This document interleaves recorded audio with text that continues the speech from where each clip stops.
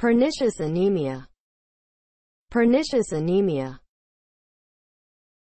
Megaloblastic anemia caused by vitamin B12 deficiency. The red blood cells are large, immature, and nucleated, and do not function well. It is caused by impaired absorption of vitamin B12 due to the lack of intrinsic factor in the gastric mucosa.